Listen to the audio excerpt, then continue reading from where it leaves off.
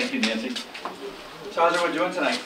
I want to thank you all for coming. I think it's finally nice to talk about something fun. And doing business presentations and stuff like that, it's a great topic. So just by show of hands, who knows a lot about the crash? Got a few people? All right, okay, we've got a good audience, so that's great. So I'll start off. I'm going to tell you a little bit about myself. Get the slides going. So, Eric Evans. I was born in Lexington, Kentucky, so a little ways from here. We moved when I was 8 years old to the suburb of Philadelphia. Eric, can you get a little closer to the microphone? Oh, sure. Or carry it with you, or whatever? How's that? That's good, okay. Moved to Linfield when I was age 20. I'm not a historian, but I do love history. And I was influenced by my father's interest in planes, plane crashes. We were always talking about, you know, in the 70s, why this plane crashed or what happened to it or whatever. So, thanks, Dad. Yeah. Got me into it. And I've been here in North Reading for about 13 years.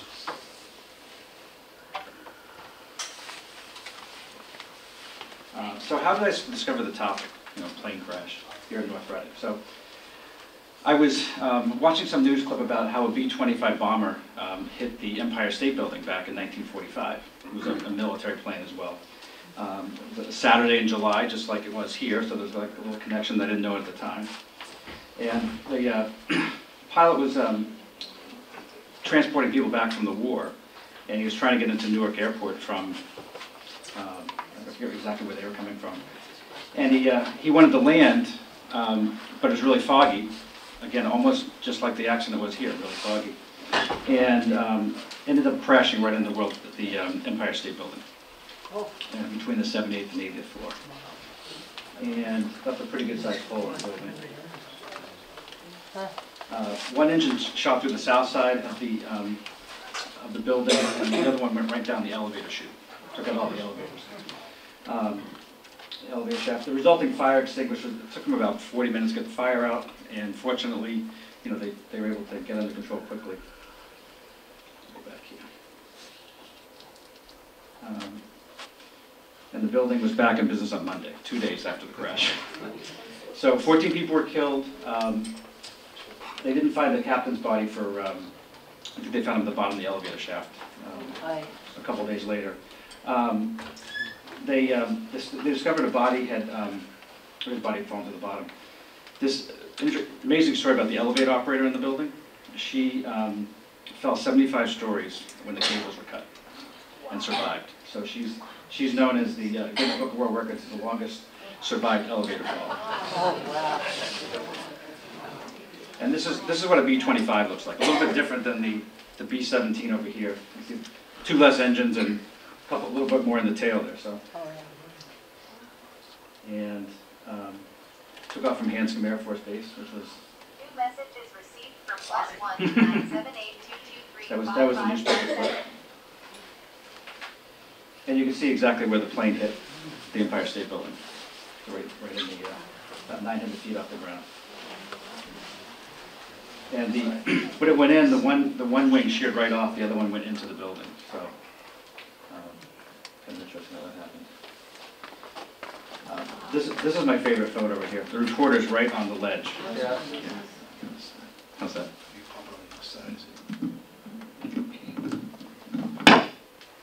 Oops.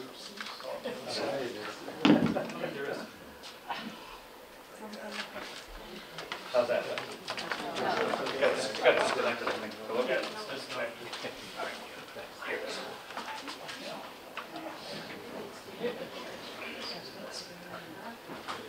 Stand here. Has he got it? All right, how's that? That's better. Okay. So I love this photo where the reporter's right on the ledge. How did they take that picture? Pretty incredible. Yeah, this was the fireman inside. This photo kind of cracked me up because there was 2 guys with axes trying to chop the plane up. So they're a little short on tools for the job. And this is a little diagram of how the elevator shaft got cut off with the engine. So you can see how one engine went straight through the building, the other one went straight down. And that was the elevator shaft in the basement of the cables. And that's Mary Lou Elevator, elevator, I should say, Oliver, who survived the crash. And she was walking around a few days later. So, a little bit of trivia. So how is Massachusetts connected to both the 9/11 World Trade Center Flight 11 that crashed into the World Trade Center and the Empire State B-25 crash? Any guesses? Planes for coffee. Was it? Planes let you just said one plane left from Hanscom, so. Both planes were from Massachusetts, so we have something against New Yorkers, I guess. You don't say. You wonder why there's a rivalry. And one of the little bit of trivia in here too was that Hanscom Field was named after a newspaper reporter who was big on aviation, and he ended up crashing his plane in Saugus back in 1941. So you guys can look that one up if you're interested. So this crash I was on this database because I found out about this crash, and when I was on there, I was looking for other plane crashes during the war, and that's how I stumbled across a plane crashing in North Reading. And it was the B-17 Flying Fortress, which we have a model of it over here, and I've got lots of pictures of it. This is an early version of it in 1940, dropping a whole bunch of bombs out of the bomb bay there. Some great footage of the contrails of the planes flying.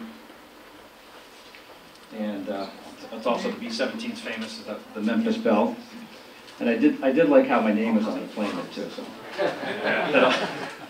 that doesn't hurt, I guess. I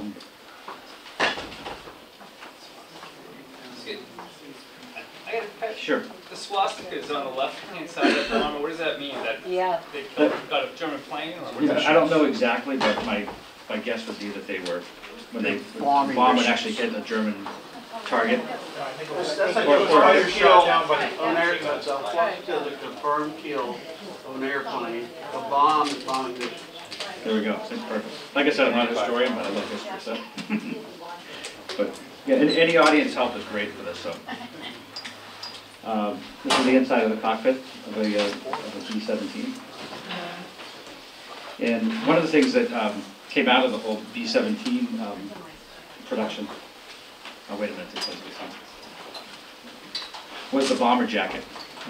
This is and you can see why it was. A lot of times when they were flying these missions, it was, now luckily they didn't have a wind chill, but it was minus 40 degrees up there. So they need to be as bundled up as possible, and the shearling and the leather really kept them warm. But not the best of conditions flying, for sure. The typical B-17 was a crew of 10. And so you're positioned on the plane. You had your the pilot and the co-pilot right up here. You had your bombardier, probably the most dangerous position, especially when they were getting open head on. Show me where they are at no point. Yeah, that's the bombardier. Yep. Where's the bombardier? Right there. Right there. The lowest one. The front. The front. Oh, in the front. Yeah. You had the upper turret gunner right up here. And these guys are called the waist gunners back here because they would shoot out both sides of the plane. Pretty obvious the tail gunner in the back. And these are all the escape routes to get out of the plane if it was going down. That was the radio station. That was the other position in the plane. And you can see there wasn't a lot of room in these things. They were pretty narrow and tight quarters moving around. Let's look at a little video so you can get some of the action.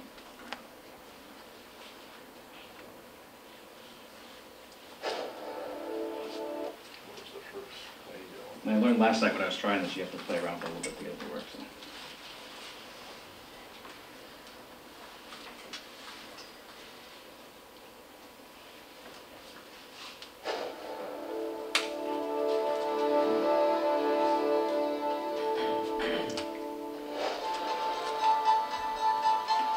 Hey, Blaine, can you hit the light?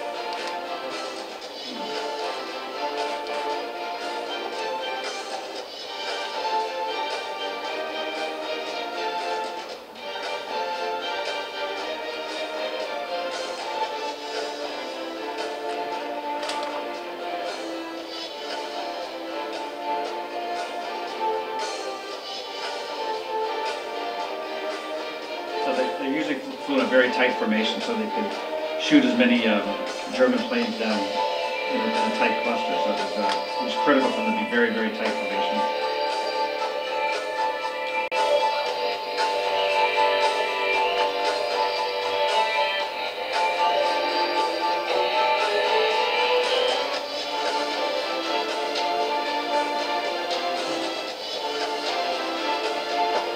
These are the waist gunners doing their job.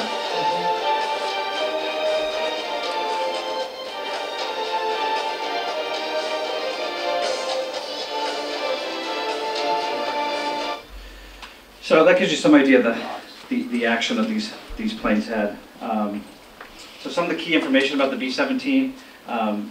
Originally when the plane came out, it did not get off to a good start.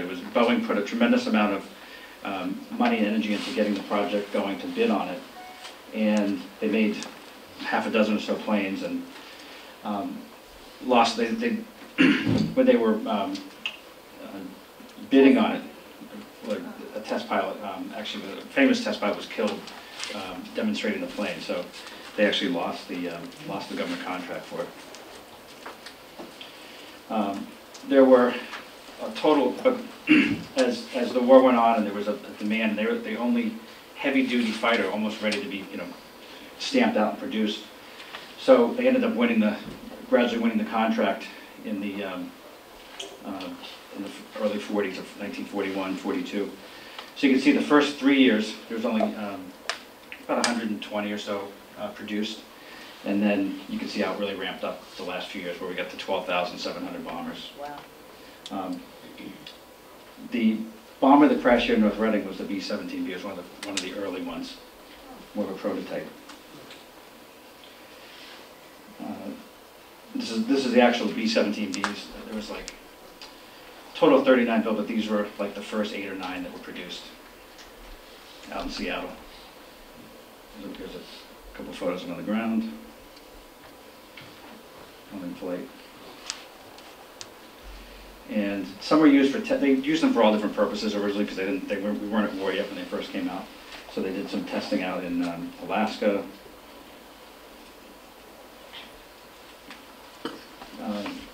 Let's see. The first production that was the B-17 was the 299M. And as time went on, they made these planes more powerful, put bigger engines in them, got bigger payloads, so they could carry bigger payloads. And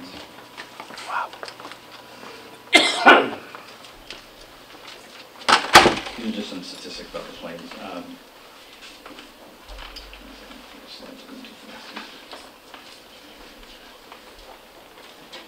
So all 39 of the B-17Bs are delivered by to the U.S. Army Air Corps between July 29, 1939 and March 30, 1940. So,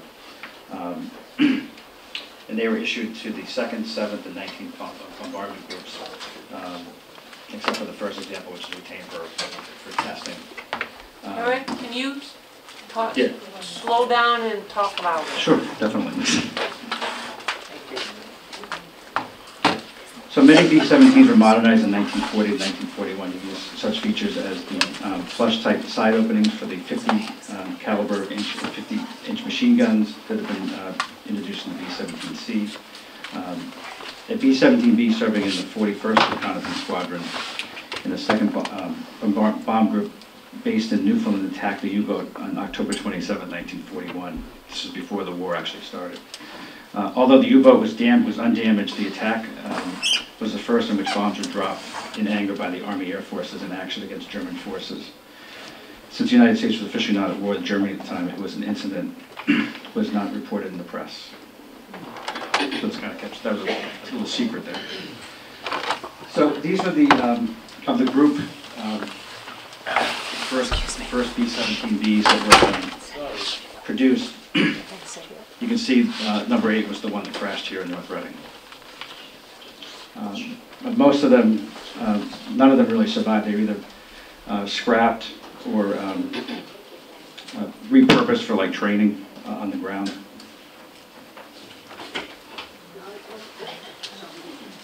And that's just all the serial numbers of the planes that were produced. So when we talk about the crash here in North Reading, where did the plane originate from? It was in the Royal Canadian Air Force station up in Gander, Newfoundland. Which, when you think of that, it's not much of a place up there. It's, you know, Newfoundland's way up the coast. They get about 15 feet of snow during the winter, and they have about 1 or 2 months of summer. That's it. So about six months before Pearl Harbor happened, President Roosevelt directed his Secretary of War to take full responsibility of delivering planes to be flown to England and the ultimate point of takeoff, because it was the shortest distance to get over there. He added, "I'm anxious to cut through all the formalities that are not legally prohibitive to help the British get this job done with dispatch." Gander's role in accomplishing this mission began that same month when the United States established the Newfoundland Army Air Base with the 21st Reconnaissance Squadron. And you can see where Gander is there, basically in the middle of nowhere. And that was the actual air base the plane took off from. And I love some of these patches, so this is one of the cool Gander patches. And this is the planes actually on the airfields, and the B-17D is right here.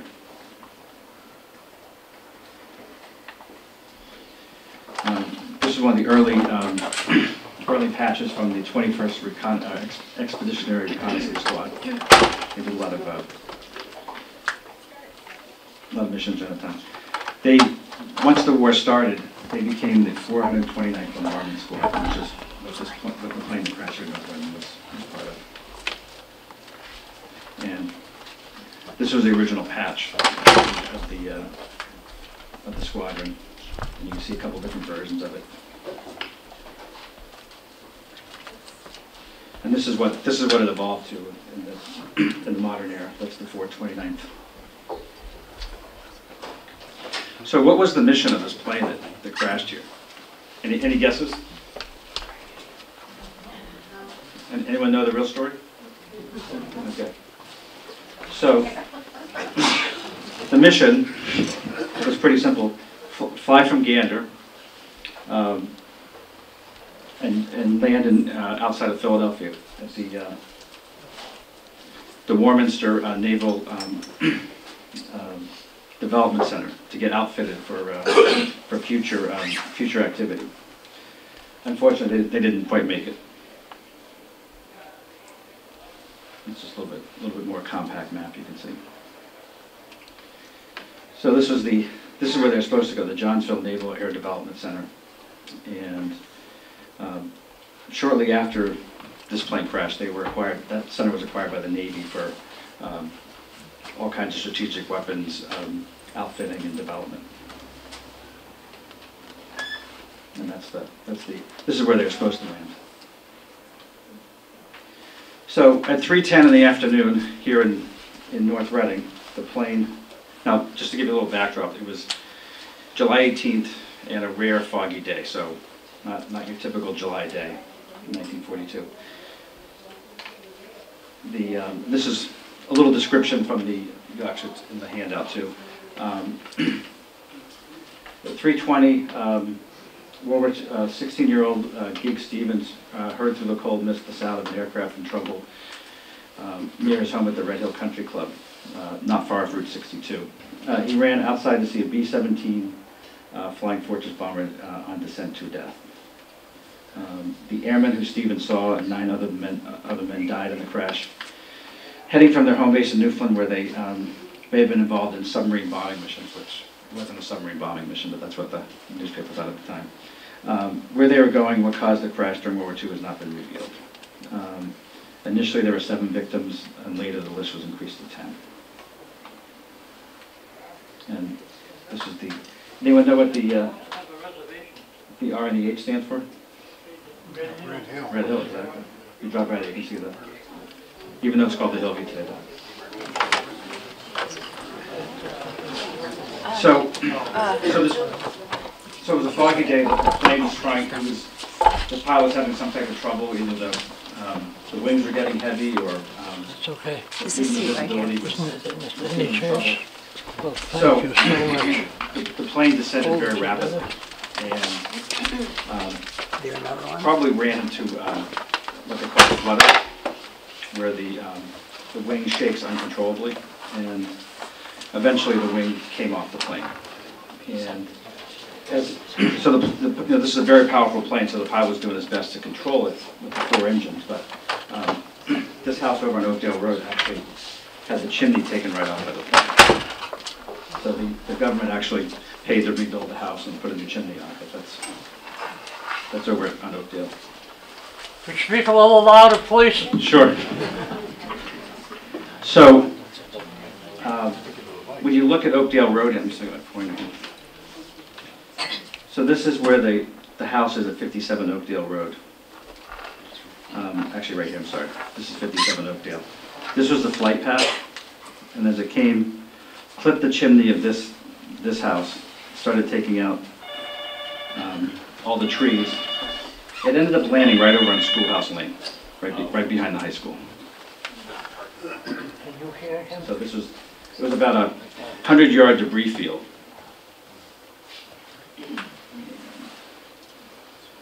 This is looking up Belmont Ave, up into the crash site, which is probably right over here.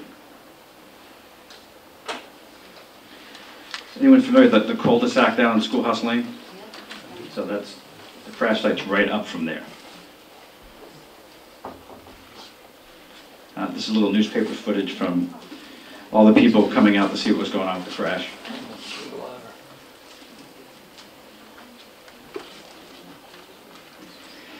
Now, when the crash occurred, this was kind of a remote area. There weren't any homes there. There wasn't really any way to get in there. And from some of the property lines, I was able to come up with. Here again, this is Oakdale Road. If you can see the cursor right there. The town had to cut a road into this area to get to the plane crash. So if you go down here, this is what I speculate was the. Can you speak louder, please? I'm an old man. I'm kind of deaf. Can I shout? Yes. Okay. Yeah, go ahead. All right. So this is where some of the supplies and the food was actually served on this flat rock. Some of the eyewitness accounts. So if you go down to Schoolhouse Lane, you'll see it on the left. But that was that kind of marks the spot. So I was able to get a hold of the restricted crash accident report.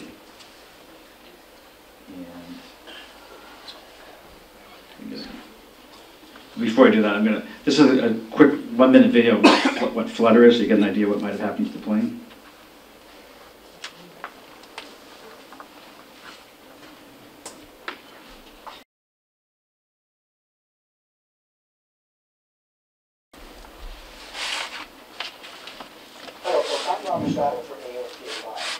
I'd like you to take a look at this video and tell me what's happening. Go ahead, take a look.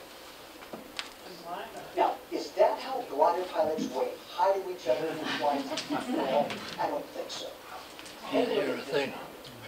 Is that airplane making these gyrations because Air Force pilots fly like this? Well, once again, the answer is no. What you're witnessing is something known as the continuous flutter of a control surface. And it turns out that control surfaces and the appendages to which they are connected can engage in a sort of mutually reinforced harmonic vibration, which you just observed as continuous flutter. Engineers can prevent this from happening by adding tension to the cables controlling those surfaces, or more commonly, by adding counterbalance releases. So not to get too technical on what flutter is, but basically it's very just. We'd like to see that, but is there any way you can set it up louder? I can try. Let's see if I can.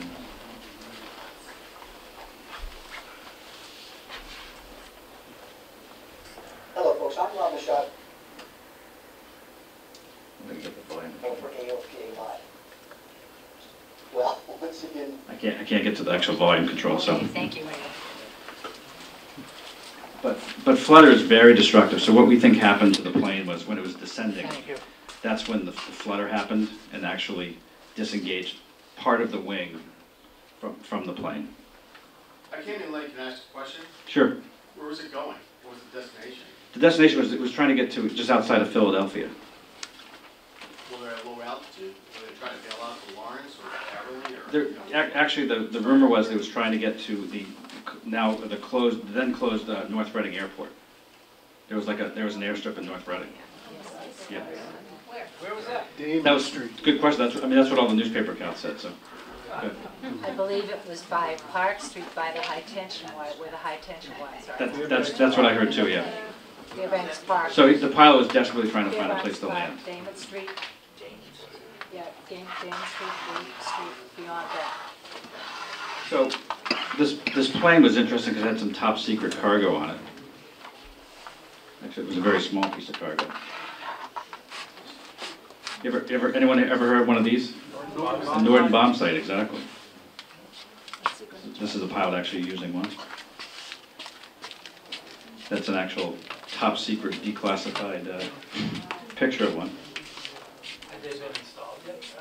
Yeah, they were, yeah. Wow. And there's a little schematical diagram of the parts list.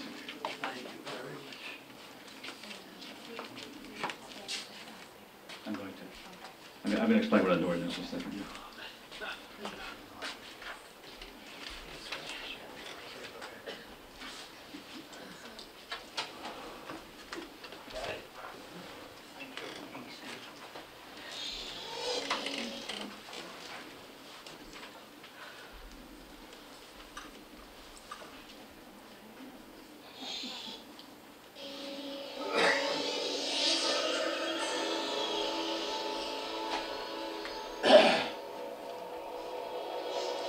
Yeah, the volume is on this.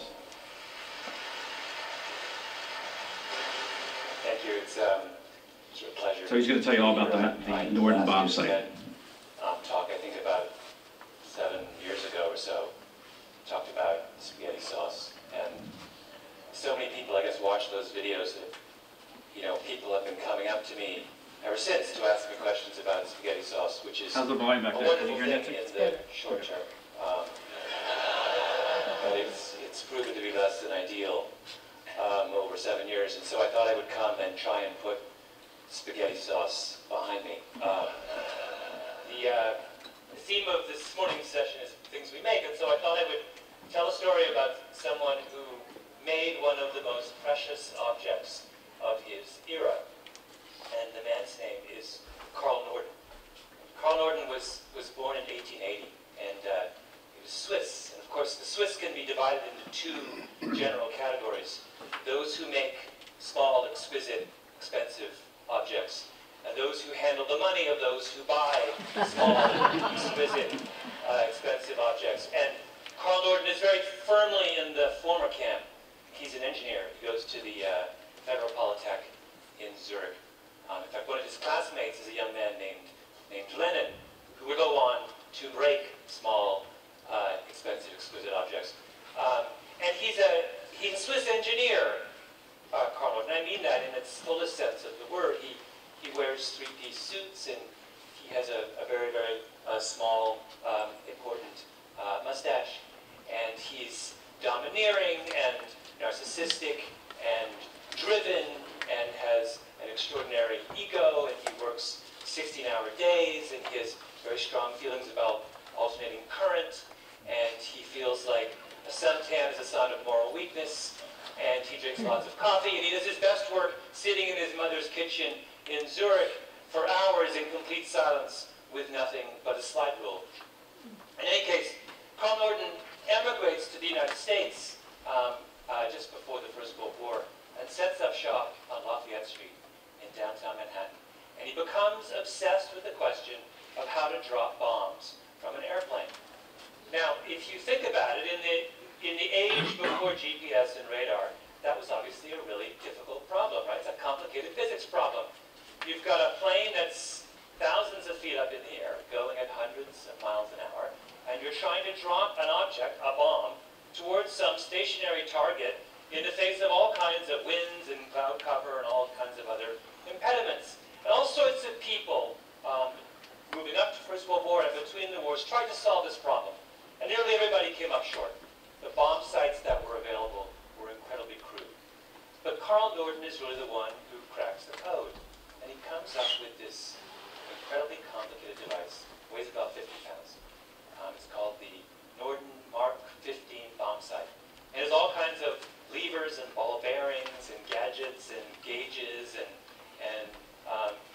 he makes this complicated thing. And what he allows people to do is he makes the bombardier take this particular object, visually sight the target, right, because they're in the plexiglass cone of the bomber, and then they plug in the altitude of the plane, the speed of the plane, the speed of the wind, and the coordinates of the target, and the bomb sight will tell him when to drop the bomb. Right? And as Norden famously says, before that bomb sight came along, bombs would routinely miss their target by a mile or more. But he said with the Mark 15 Norden bomb sight, he could drop a bomb into a pickle barrel at 20,000 feet. Now, I cannot tell you how incredibly excited the U.S. military was by the news of the Norden bomb sight. Right? It was like manna from heaven. Here was an army that had just had experience in the First World War, right, where millions of men fought each other in the trenches, getting nowhere, making no progress. And here's someone had come up with a device that allowed them to fly up in the skies high above enemy territory and destroy whatever they wanted with pinpoint accuracy. And the U.S. military spent $1.5 billion in 1940 dollars developing the Norden bomb sight. And to put that in perspective, the total cost of the Manhattan Project was $3 billion. Half as much money was spent on this Norden bomb sight as was spent on the most famous military-industrial project of the modern era. And there were people, strategists within the U.S. military, who genuinely thought that this single device was going to spell the difference between defeat and victory when it came to the battle against the Nazis and against the Japanese. And for Norden as well, this device had incredible moral importance, because Norden was a committed Christian. In fact, he would always get upset when people referred to the bomb sight as his invention, because in his eyes, only God could invent things. He was simply the instrument of God's will. And what was God's will? Well, God's will was that the amount of suffering in any kind of war be reduced to as small amount as possible. And what did the Norden bomb sight do? Well, it allowed you to do that. It allowed you to bomb only those things that you absolutely needed and wanted to bomb. So in the years leading up to the Second World War, the U.S. military buys 90,000 of these bomb sights at a cost of $14,000 each, again in 1940 dollars. That's a lot of money. And they train 50,000 bombardiers in how to use them. Long, extensive, months-long training sessions, because these things are essentially analog computers. They're not easy to use, right? And they make every one of those bombardiers take an oath to swear that if they're ever captured, they will not divulge a single detail of this particular device to the enemy, because it's imperative the enemy not get their hands on this absolutely central piece of technology. And whenever the Norden bomb sight is taken onto a plane, it's escorted there by a series of armed guards, and it's carried in a box with a canvas shroud over it, right? And the box is handcuffed to one of the guards. And it's never allowed to be photographed. And there's a little incendiary device inside of it, so that if the plane ever crashes, it will be destroyed, and there's no way the enemy can ever get their hands on it. The Norden bomb sight is the Holy Grail. So what happens during the Second World War? Well, what's that? It's not the Holy Grail. In practice, the Norden bomb sight can drop a bomb into a pickle barrel at 20,000 feet, but that's under perfect conditions. And of course, in wartime, conditions aren't perfect. First of all, it's really hard to use. Really hard to use. And not all of the people who are, of those 50,000 men who are bombardiers, have the ability to properly program an analog computer. Secondly, it breaks down a lot, right? It's full of all kinds of gyroscopes and pulleys and gadgets and ball bearings, and they don't work as well as they ought to in the heat of battle. Thirdly, when Norden was making his calculations, he assumed that a plane would be flying at a relatively slow speed at low altitudes, right? Well, in a real war, you can't do that. You get shot down. So they started flying them at high altitudes, at incredibly high speeds, and the Norden bomb sight doesn't work as well under those conditions. But most of all, the Norden bomb sight required the bombardier to make visual contact with the target. But of course, what happens in real life? There are clouds, right? It needs cloudless sky to be really accurate. Well, how many cloudless skies do you think there were above Central Europe between 1940 and 1945? Right? Not a lot. And then to give you a sense of just how inaccurate the Norden bombsight was, there was a famous case in 1944 where the Allies bombed a chemical plant in Leuna, Germany. And the chemical plant comprised 757 acres. And over the course of 22 bombing missions, the Allies dropped 85,000 bombs on this 757-acre chemical plant using the Norden bombsight. Well, what percentage of those bombs do you think actually landed inside the 700-acre perimeter of the plant? 10%. 10%. And of those 10% that landed, 16% didn't even go off. They were duds, right? The Leuna chemical plant, after one of the most extensive bombings in the history of the war, was up and running within weeks. And by the way, all those precautions to keep the Norden bombsight out of the hands of the Nazis, well, it turns out that Karl Norden, as a proper Swiss, was very enamored of German engineers. So in the 1930s, he hired a whole bunch of them, including a man named Hermann Long, who in 1938 gave a complete set of the plans for the Norden bombsight to the Nazis. So they had their own Norden bombsight throughout the entire war, which also, by the way, worked very well. So why do we talk about the Norden bombsight? Well, because we live in an age where there are lots and lots of Norden bombsights, right? We live in a time where there are all kinds of really, really smart people running around saying that they've invented gadgets that will forever change our world. They've invented websites that will allow people to be free. They've invented some kind of this thing or this thing or this thing that will make our world forever better. You go into the military, you'll find lots of Karl Nordens as well. If you go to the Pentagon, they will say, you know what, now we really can put a bomb inside a pickle barrel at 20,000 feet. And you know what, it's true. They actually can do that now. But we need to be very clear about how little that means. In the Iraq War, the beginning of the first Iraq War, the U.S. military, the Air Force, sent 2 squadrons of F-15E fighter Eagles to the Iraqi desert, equipped with these $5 million cameras that allowed them to see the entire desert floor. And their mission was to find and to destroy, remember the Scud missile launchers? Those surface-to-air missiles that the Iraqis were launching at the Israelis?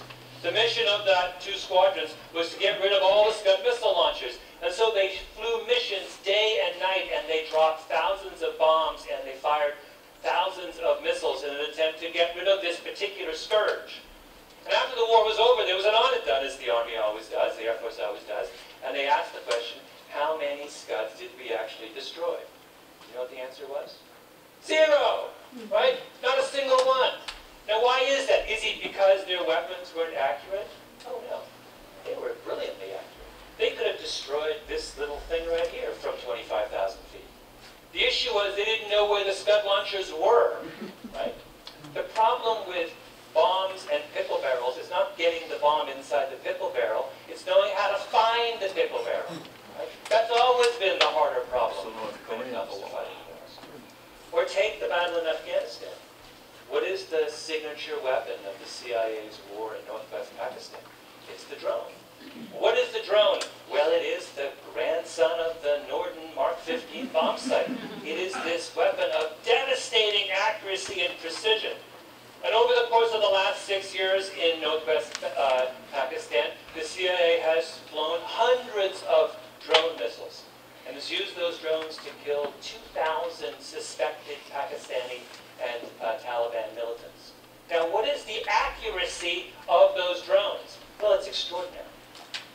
We think we're now at 95% accuracy when it comes to drone strikes. 95% of the people we kill need to be killed, right? That is one of the most extraordinary records in the history of modern warfare. Do you know what the crucial thing is?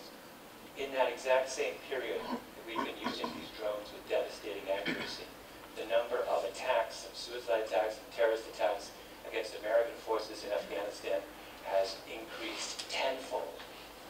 As we have gotten more and more efficient in killing them, they have become angrier and angrier and more motivated to kill success story, right? I described to you the opposite of a success story. And this is the problem with our infatuation with the things we make. We think that things we make can solve our problems, but our problems are much more complex than that. The issue isn't the accuracy of the bombs you have. It's how you use the bombs you have, and more importantly, whether you ought to use bombs at all. There's a postscript in the story of Paul Gordon and his fabulous bomb sighting, and that is on August 6, 1945. A B-29 bomber called the Enola Gay flew over Japan, and using a Norden bomb sight, dropped a very large thermonuclear device on the city of Hiroshima. And as was typical with the Norden bomb sight, the bomb actually missed its target by 800 feet. But of course, it didn't matter. Right? And that's the greatest irony of all when it comes to the Norden bomb sight. The Air Force's $1.5 billion bomb sight was used to drop its $3 billion bomb, which didn't need a bomb sight at all. Meanwhile, back in New York, no one told Carl Norden that his bomb sight was used over Hiroshima. He was a committed Christian. He thought he had designed something that would reduce the toll of suffering in war. It would have broken his heart. So anyway, that was the real story on the Norden bomb sight. So, so one of the interesting stories was the actual witness of the plane when it went down over by the hill, when it started its descent by the hill here. So anyone know Gig Stevens? So he witnessed this, and as a result, I think it had a major impact on his life. He went to war. He was a 30-year airline executive. So that's, I think, one of the untold stories about making the connection between the newspaper article back in 1942 to he passed away in 2014. And so with that, so in memory of the 10 men who perished, can someone tell me when did the veterans put the plaque together? What's that? I think 1994 or something like that? It was dedicated in 1995. 95, right. So when you go up there, when you go to the top of the hill by the senior center, you can see in the top right the names of the 10 pilots who perished, or the 10 crew. This is a little map I made of where they were all from. You can see as far as Seattle, Philadelphia, New York. The pilot was from Mississippi, and I was able to find a picture of him. That was the pilot, Marion Kleiss. And just want to thank you guys for allowing me to present the B-17 bomber crash.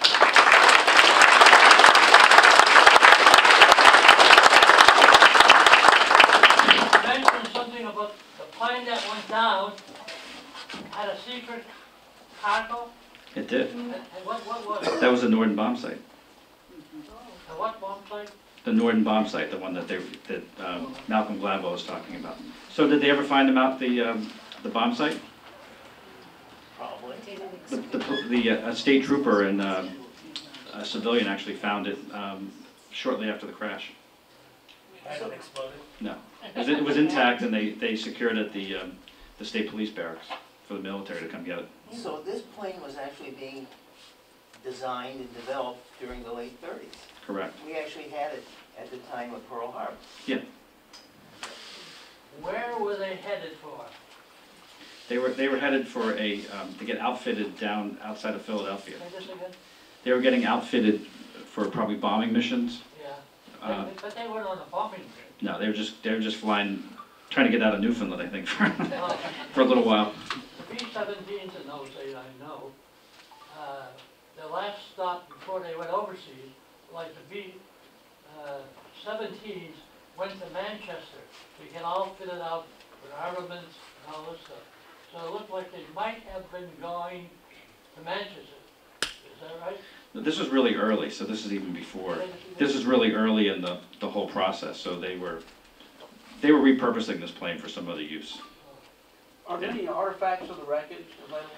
I'd love to find some, but, you know, my guess is when the, it was a pretty large debris field, you know, a couple hundred yards, you know, in total distance. So my guess is there would have been probably some pieces when they were building the new high school that probably were uncovered, but no one knew about it.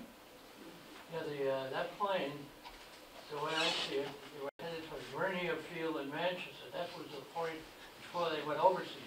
When B-17, the B-24 ended up at Westover Field before they went overseas. That's where they got finally all fitted. I don't know. But this particular plane that crashed here was on its way to the Philadelphia area. Where? To Philadelphia. Warminster, PA. Pennsylvania. Oh. Go ahead. Go ahead, sir. What was the history declassified? Good question. I look at that report. It was I want to say probably like in the 50s, but I'm not positive. In the back. We're really, I mean, obviously, back in those days, it was radio navigation based on AM radio stations. That was it. You went to a station, you turned left, you went right, and then you possibly found the airfield you were trying to land at. Those guys were obviously in distress. They were at high altitude trying to make a transition to Pennsylvania. They had issues. So yeah, something was going on with, you know, don't know exactly what it was, but it was clear they had to descend very quickly, and that caused the structural failure in the plane. So you said there was an airstrip near Park Street. Whereabouts on Park Street? You know, I've been trying to find, I haven't been able to locate it, so if anyone has any information on Damon and Park Street. over by the power lines, right? David and Gould, yeah. Was it an airstrip or an airport? Supposedly it was listed as an airport. When did It was a that, small when did that Tom? close? Yeah, I understand it was one of those kind of old-fashioned grass airports, and there was even a little building there, a restaurant or inn that was, I guess actually you can find early advertisements in the newspapers that was called the Ariel Inn, and I think it was just like a little small. Like it was like leftover from the airstrip that was left there? over from the airstrip, and apparently one story I heard that the building later became part of the Stardust Lounge in its first incarnation before the building burned and was rebuilt. Yeah. So other questions or? Go ahead. I thought that Gig Stevens mentioned the fact that it clipped the trees. It did. So, but you're saying that there was the wings were failing, is that what? Yeah, they found the wing closer to where the Hillview was, and the crash site was much further on. Was it by hitting the trees, that would knock the wings off? In the accident report, they said that the wing wasn't damaged.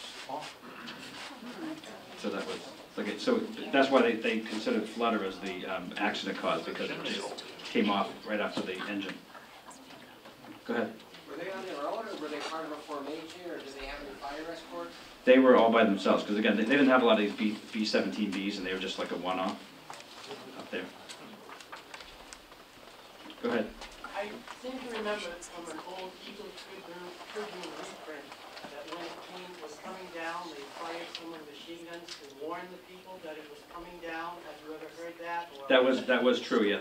They were trying, and that's one of the things from Gig Stevens' account, was that they were firing machine guns like crazy to warn people that the plane was on its way down. So the waste gunners were firing like crazy.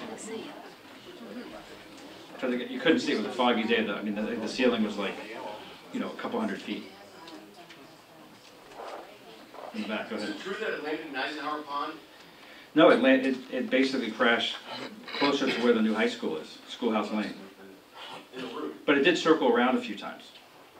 That was the eyewitness account that it was trying to find a place to land. And couldn't find that. Did you get hold to go through and see the land? Stuck in the clouds. Yeah. I mean, there wasn't much in the way of, you know, any place to land. Go ahead, sir. Fire? Tremendous fire. Yeah. Those planes held 2,700 gallons of high octane, 100 octane gas. Yeah, so, and they probably were getting, you know, they had a good range, so they probably still had a lot of gasoline left in the tanks. Over here, do you have a question? Yeah, so the only landmark that remains of the wreckage is that rock, basically, that was there, that they had. That's, I mean, I don't think, I haven't come across any artifacts from the crash. I mean, they tried to clean up as Not much so as much they... artifacts, but on the site itself. There's, Yeah, the only thing that's there is a rock that they Yeah. used way back then, right? yeah, to like set up a canteen Right, and, right, right. and serve the rescue workers.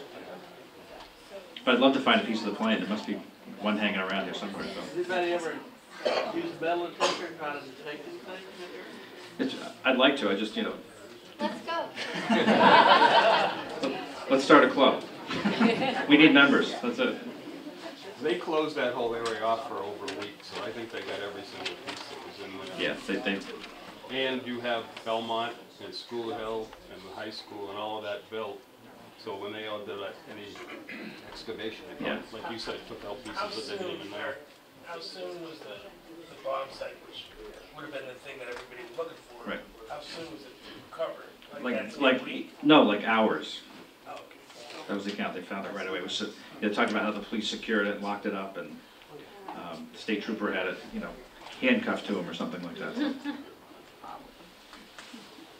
Go ahead. As you probably know, the Veterans Memorial Committee was able to contact some of the family members of the crew, and they came up, there were either 5 or 9, I'm not just sure, came up for the dedication. And they never knew, they knew that their loved one had been killed in action, but they were never told where. Yeah, a lot of them didn't know the story. They just said, you know, killed in action and a crash, but they didn't know what happened here in North Reading. And I think a couple of the families came up to, family members came up to the memorial. Anything else? Anything to add? Anything to ask questions on? All right. Well, just again, I want to thank you very much. It's a fun topic to talk about.